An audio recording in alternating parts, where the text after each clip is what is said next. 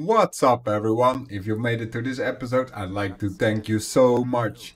77 episodes of Cyberpunk between 40 to 60 minutes plus this one. It was amazing to do. I hope you had enjoyed it as much as I did. In this summary, I will look back at a few aspects of the game. The gameplay and story, the night city, guns, skills, enemies, of course the graphics in the game, which were my personal best parts, and if I would recommend Cyberpunk to you. First, the gameplay and story. I loved it. It's very immersive, very good. The cutscenes are amazing and the story is easy to follow. I've got a good 80 hours in the game, only with one character, Street Kid.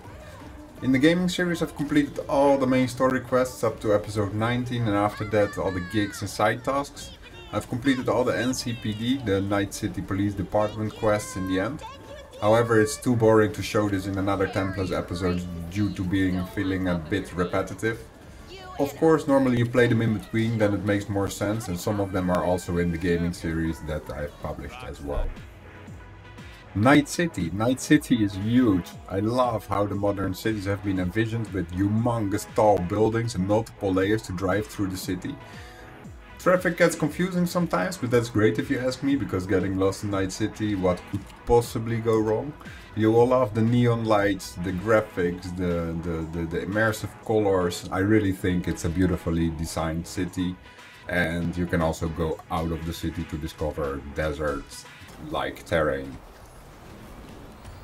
Then a bit about the guns, skills and enemies. First off, the guns. The diversity of guns is quite good. You can go from shotguns to automatic rifles, upgrade your Grom and punch your enemies knockout. Can be working with the leash or any other automatic rifle, sniper rifle. It's really varying a lot, and I like it, and it really handles well the guns. It's nice, it's a good feeling to use them. The enemies are also really diverse, especially the cyber psychos I enjoyed a lot. They look great, they fight great, they're quite challenging at sometimes. And about the skills, during the series I've left a few screens in which I'm doing the skills to give you a sense of what is possible, but most have been cut out because it's just boring to watch me reading the skills. Of course, you can see them being used in the gaming series. The graphics of this game were stunning to me. I've been playing on Ultra on a widescreen. I play on a 38-inch LG on 3840 x 1600. That's the 12:5 ratio. That's actually a cinema ratio.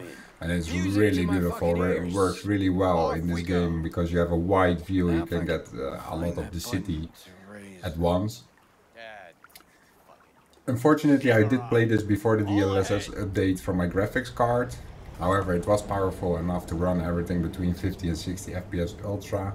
I'm running at 3080 Ti, and after the DLSS update I'm at actually 60 to 70 FPS with much improved frame times. However, for the gaming series it's smooth, it looks great, and the video cap is always limited to 60 FPS anyway.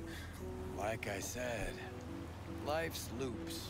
The personal best parts for me was that when you're being the Johnny guy, the guy who gets stuck in your brain during a quest, and you're performing a gig being him, then you go backstage with the chick, and it's so amazingly done how you can feel the emotion between the two. I really dig that scene. My second favorite part was to blow up a huge corporal airship. I won't disclose too much because you wanna watch this or play this for yourself. Would I recommend Cyberpunk 2077? Definitely, 100% yes. The game can be quite demanding for your PC setup if you want to play it at its full potential on the highest graphics setting. So be careful, be wary for that. But other than that, I definitely recommend you to experience the story, see Night City, go around and about. I've just started my YouTube channel. Please drop a like and a sub. I would appreciate it really much. It's just starting and growing. Thank you.